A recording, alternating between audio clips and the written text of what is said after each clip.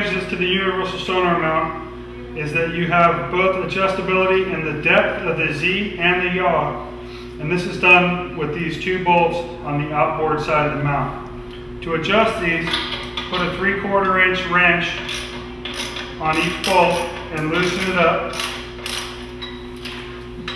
Note that when you have one bolt loose, it won't move until you release the second bolt.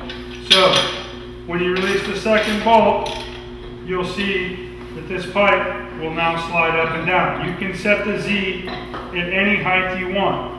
And you'll notice this piece of tape here can move to let you adjust the yaw. Once you get the mount set with the correct Z and the yaw where you're happy with it, then you want to retighten these clamps.